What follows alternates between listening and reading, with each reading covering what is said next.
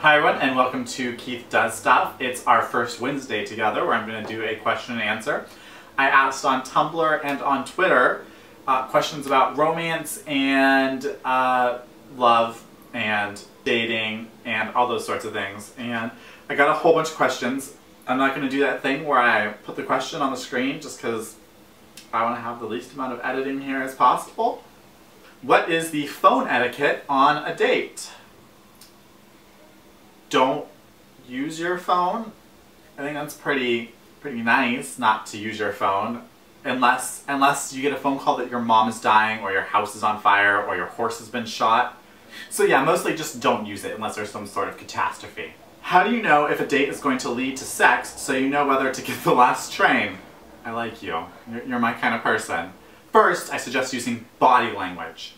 Do the sultry eyes, do the touching of the knees, you know, have your knee touching their knee, put your hand on his or her thigh, and if none of these things get any sort of positive reaction back, you should probably, I wouldn't even wait for the last train, take like, you know, the 6 o'clock train, really. If you do not take the last train, if you stay overnight, how do you politely ask for cab fare home? I mean, I don't really think there's a polite way to ask that. This isn't a Jane Austen novel. You're not getting up and putting on your corset and your billowy dresses. You are going home with someone with the intent of having sexual relations, waking up and asking for them to pay for you to go home. So I just suggest asking, can I have $10 so I can go home? Thanks. Can internet relationships end happily? Does distance ever work out? Or is it better to just stay friends? First of all, it's really weird to me when people say, can relationships end happily? Because that means end. That means someone's dead or the relationship is over. So, I mean, I guess they can end happily after like a week or two. We're dating now over the internet. Now we're not.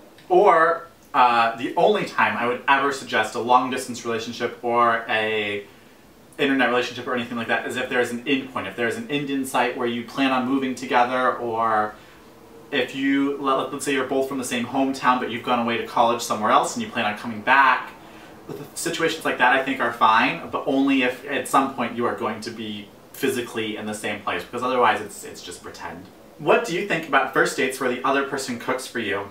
I think it's weird. I suggest, as a relationship and dating expert, to go to a coffee shop and then move to like a restaurant location or something like that, because if you're going over to someone's house, A, they could murder you. B, they have a whole bunch more expectations on them. C, it's just really awkward because they're saying they're cooking and you want to help, but they're cooking for you and you want to help put out stuff and then clean up after. It's all just, it's really awkward for a first date. I suggest stay away. Danger, danger. Do you think chemistry is important to grant a second date? Yes. If there's no chemistry on the first date, unless he is really, really intelligent or has a really fat wallet, I do not suggest sticking around for that one. Find someone else. What is your idea of a disaster date? Being murdered. How young is too young? Well, where I'm from in North Carolina, what you do is you take your age, 22, you minus 3 years, so that's 19. Anything younger than that is too young. You go to jail. My boyfriend wants to take naked pictures of me, but I'm scared he'll show them to other people. But he really seems into it. What should I do? Well, relationships are about trust. And if you don't trust your boyfriend not to show all his pervy friends your boobs, don't take naked pictures. It's really simple.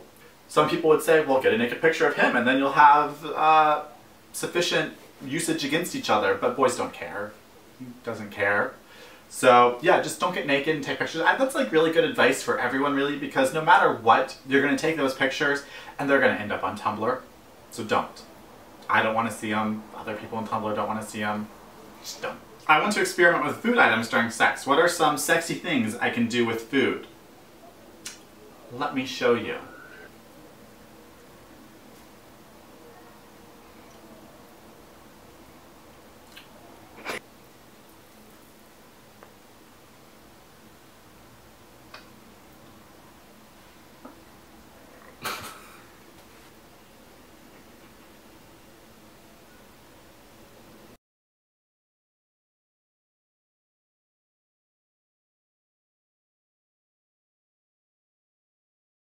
Alright, thanks everyone. I will be putting up a video on Friday. Today I went to the Harry Potter Leavesden Studios thing, which was really, really incredible. Any of you within like any number of hours away from London should really check it out. It's really just, it was really amazing. But I'll have a video up with that on Friday, and on Monday I'll have another vlog. So, see you later. Subscribe, please.